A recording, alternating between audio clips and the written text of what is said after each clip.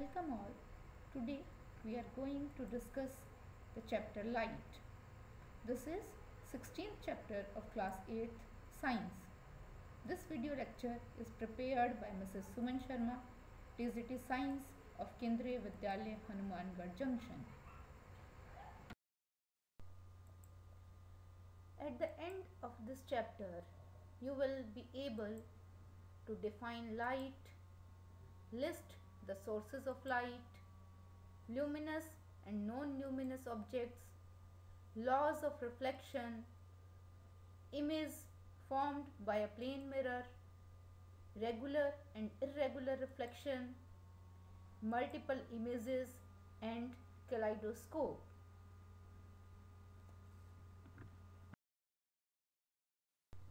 We have 5 sense organs to interact with the world. Sense of taste, sense of smell, hearing, sense of touch and sense of sight. We perceive almost 80% of the world around us by using our sense of sight. So, our most important sense is sight. Then question arises that we see the objects around us with our eyes. Then why don't our eyes see those objects in dark?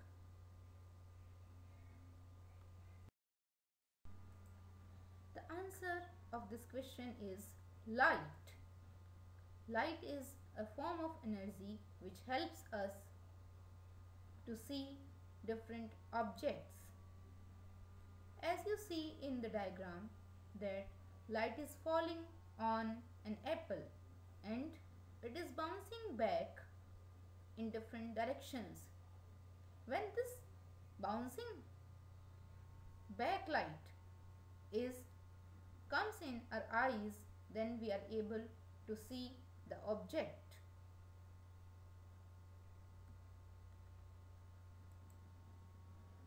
An object becomes visible when light emitted or reflected by it reaches our eyes.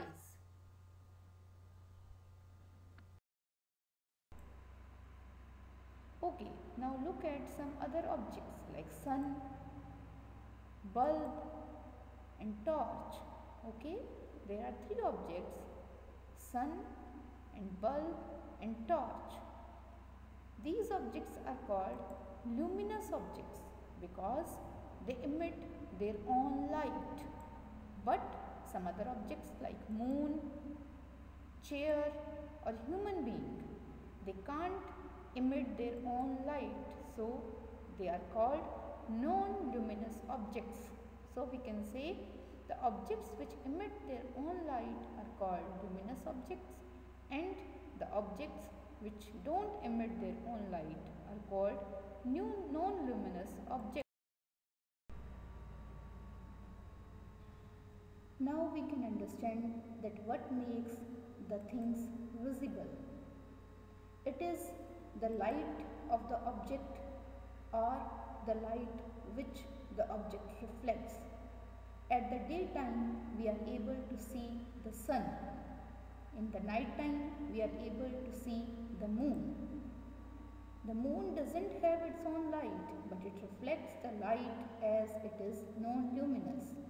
Non-luminous objects reflect the light coming from luminous objects. So far we have discussed about the luminous and non-luminous objects. Now it's time to define the reflection of light. When light falls on a polished or shiny surface, we can say it a mirror. It changes its direction.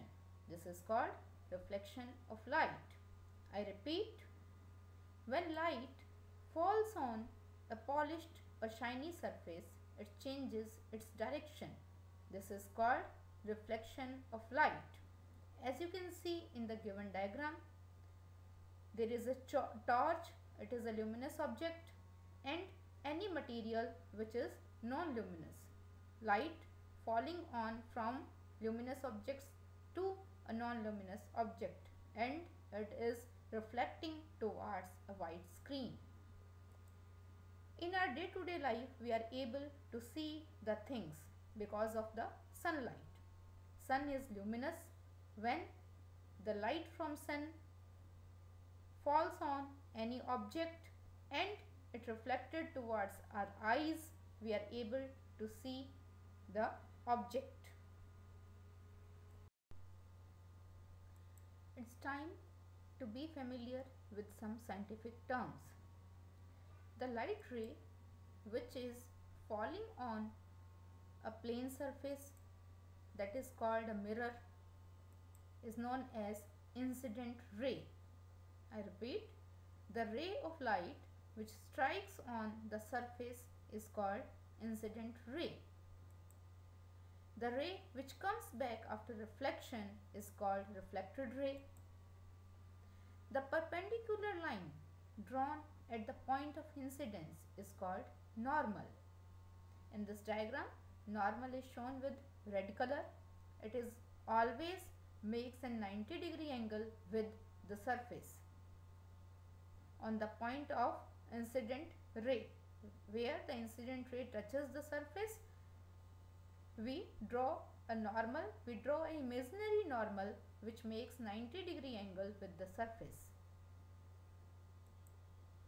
The angle between the normal and incident ray is called angle of incidence, that is represented with I, and the angle between the normal and reflected ray is known as angle of reflection. It is represented by R. So again I am repeating, I is angle of incidence and R is angle of reflection. Can you tell in which direction the light falling on a surface will be reflected? Yes, you will be able to answer this by studying laws of reflection.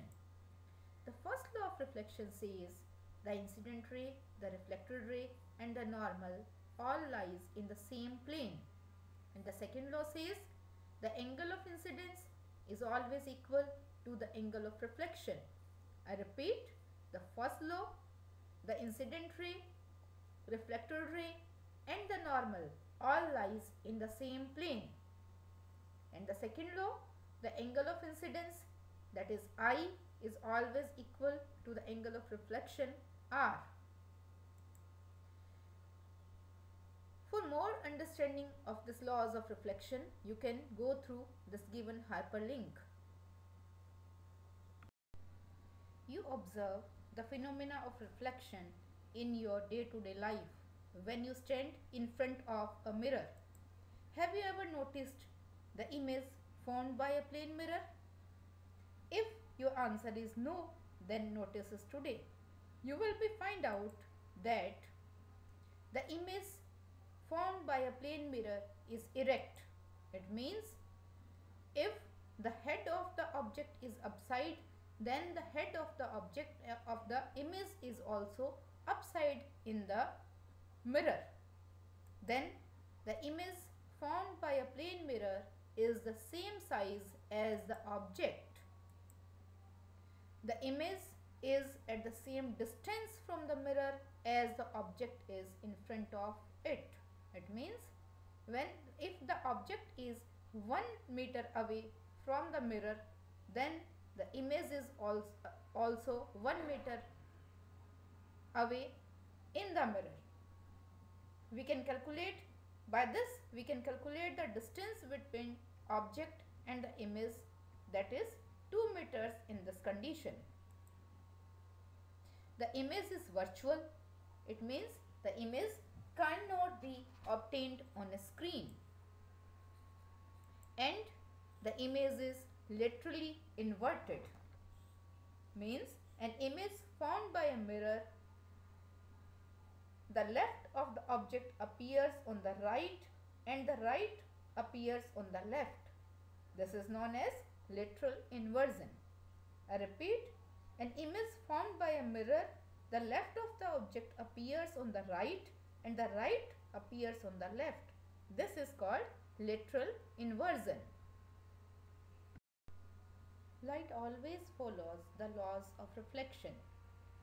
We can divide the phenomena of reflection in two types on the basis of reflecting surface. First, regular reflection. When the parallel rays of light falls on a smooth surface, the reflected rays are parallel. This is called regular reflection. Regular reflection forms image of the objects. The second is irregular reflection.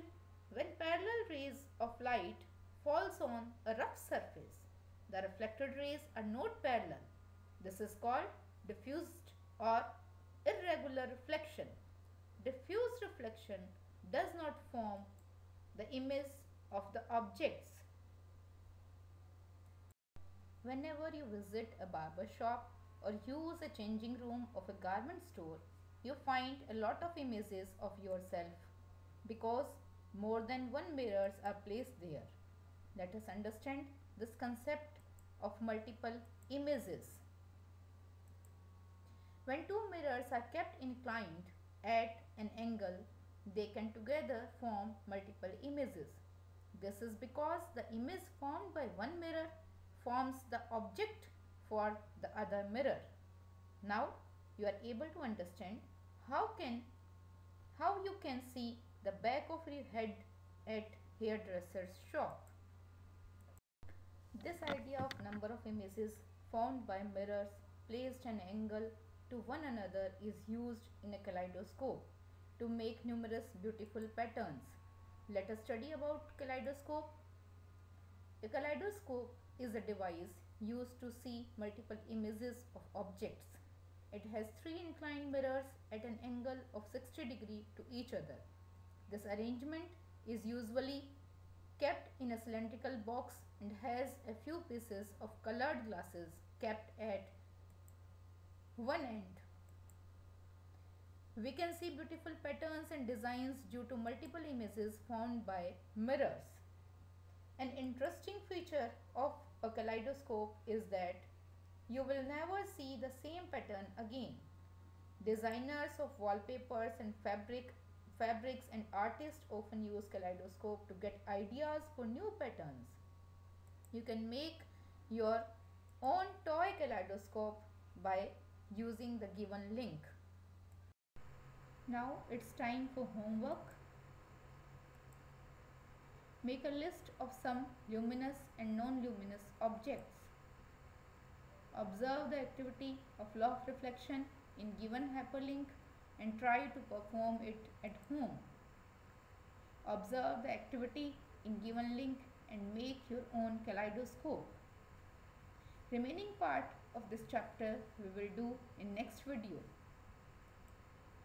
Thanks for watching. Keep revising, keep studying.